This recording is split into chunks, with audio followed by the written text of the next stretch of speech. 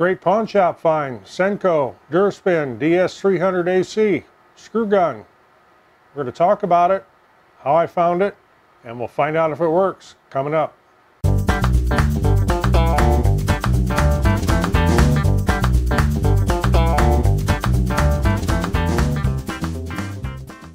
I'm Roger, welcome to the shop, and I was at a pawn shop looking actually for a drywall lift. Renovation house. If you've seen any of those videos, I've got some sheetrock to do in the ceiling, and of course, since I work by myself about 90% of the time, I can't really hold that up there by myself. Drywall lifts are a great thing, and yes, you can rent them. They're, I think, $12 for the first 4 hours and $1.50 an hour after that. But yeah, I was trying to find a used one, or maybe I'll just even break down and buy a new one. I can always resell it when the whole project's done. But while in the pawn shop, they had a big clearance table set up with a whole bunch of things on it. It says price is marked, reasonable offers accepted.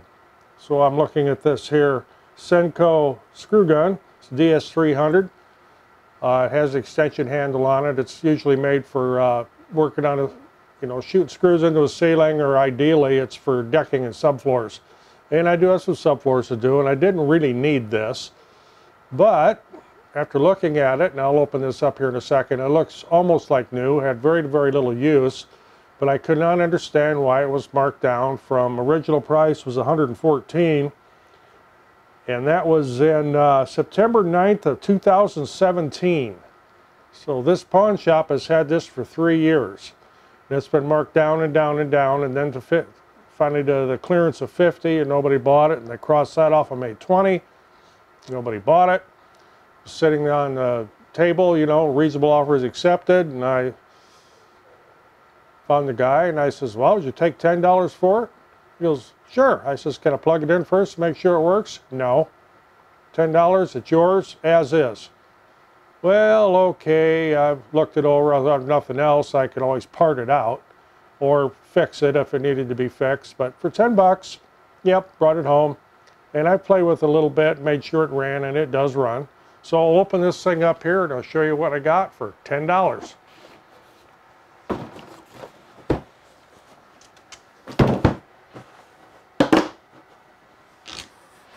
So here we are. And like I said, it's just almost like new. A little part of a thing of screws. It's got all the manuals with it. It's got all the tools with it. And it literally looks like new. And if you have never seen one of these before, they're made for, like if you're working on a ceiling, to shoot screws up. And if you are vertically challenged, there's a couple levers here, and you can extend this, and now you're got all kinds of space to do whatever you need to do.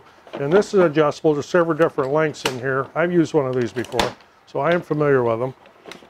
And if you've never seen one before, to load one of these, and these are actually screws for sheetrock, and I'll probably be doing subfloor, but show you how to load this.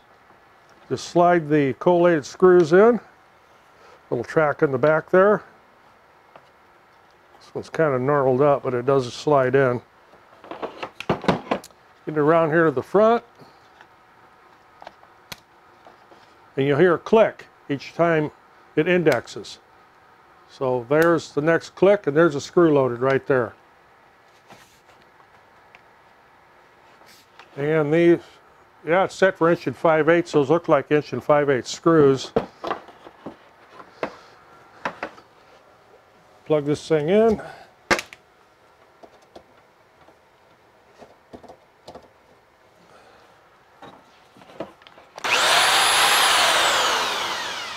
Well, obviously it does work. Find something to shoot a screw into. Maybe the ceiling. Extend the handle here just a little bit so I don't have to reach up quite so far.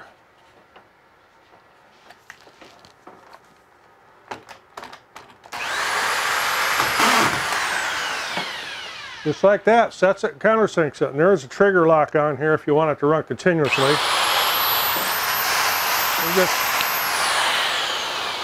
And you would just keep going. And if, let me shrink this down, get the camera repositioned again. Okay, obviously you can't put this in the case with the screws in it because it won't fit. To unload it, Just grab hold of the end here where the plastic is and just pull the strip right out. Same way when you change screws. Now I'll get into a little bit now that I got the camera zoomed down. On the end down here in the nose piece are different settings, and you take this Allen head bolt out and you can extend this to whatever length screw you have. This will shoot from 1.25 to 3 inch, and I'm going to have to of course buy a bucket of collated screws for when I do the subfloors. This is going to be a great deal for it, because I won't have to do all that bending over or crawling around on my knees screwing the subfloor down. I can stand up and walk around. There's also a countersink adjustment right here where you can adjust how far it countersinks the screw when it sets it, which is especially handy when you're doing drywall so you don't over screw them. And of course with a subfloor you want to make sure they're countersunk so that your floor covering is not set up. But I think it's a great deal. Also there is I'll mention too, there's a bit release right here. You pull this back, you can take the bit out. It came with a bunch of extra bits, brand new ones. So couldn't pass it up for 10 bucks.